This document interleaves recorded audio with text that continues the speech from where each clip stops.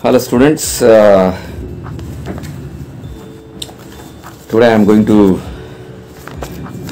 tell you about the passing package for the 2ndPUC.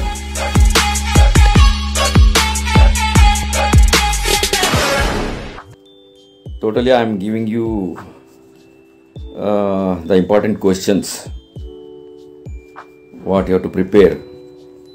You have to prepare nearly 8 to 10 questions, 10 mark questions and 5 mark questions, which may total up to around 55 marks. Understood? In that, if you lose 1 or 2 marks for doing small mistakes, you will surely pass. So all you have to do is thoroughly practice the important questions what I am telling here for the supplementary exam now, which is going to be held this month. So try to practice and pass. You will surely pass in the exam. Okay. So coming to the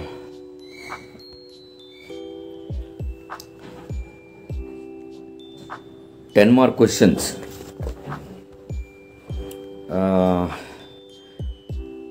There are 3 important and little bit easy questions you can practice. Out of that, 2 questions you can easily answer. The question numbers may be 46, 47 or 48. So these are the 3 questions. In this question numbers 46, 47, 48, you will get the questions like this: STDR for 2 locations, or GRR and NRR, and that is 1 question. Out of 46, 47 and 48 question, that is 1 question, STDR for 2 locations, or it may be GRR and NRR. So practice these 2 questions. Another question, calculate Fisher's index and prove FRT and TRT. This is also a little bit easy question only. You can practice it.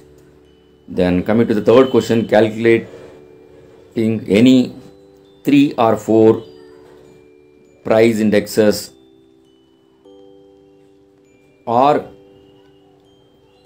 quantity indexes or value index. Okay.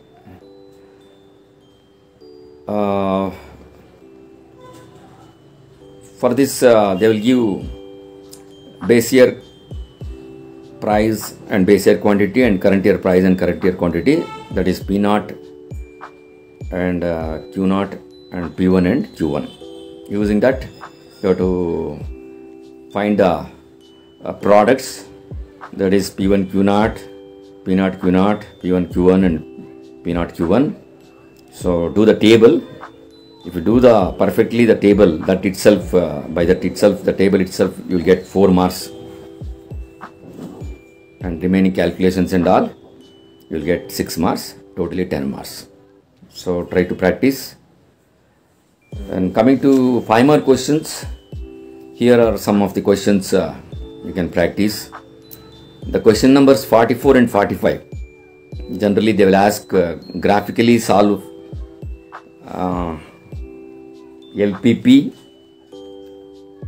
or a game theory question. Okay, try to practice it.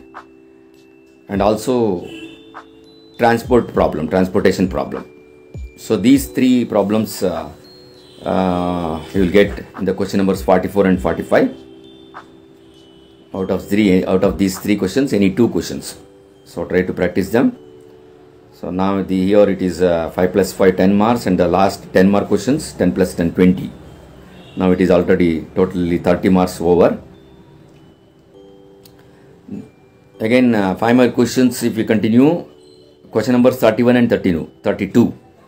Here they will ask CBR and GFR, or they may ask NRR, or they may ask GRR, or they may ask STDR for 1 location.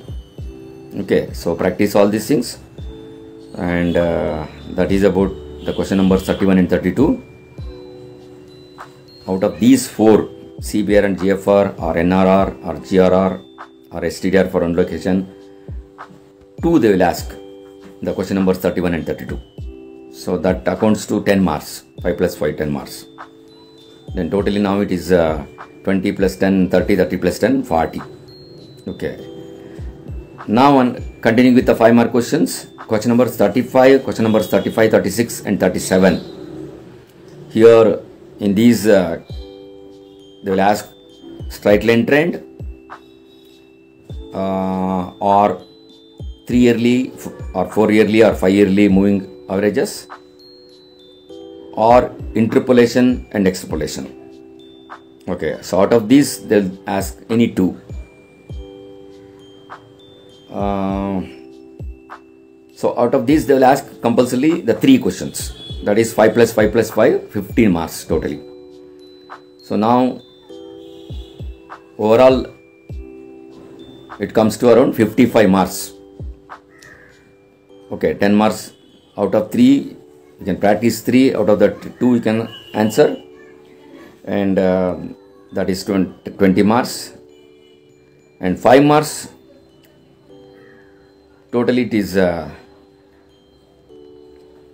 7 questions what I told, the question numbers 31, 32, 35, 36, 37, 44, 45.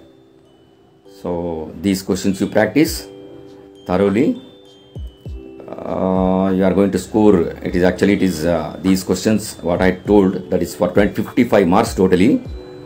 So even if you do some small mistakes and all, you will surely get 35 marks and easily you can pass. Okay students, all the best, practice perfectly, try to pass.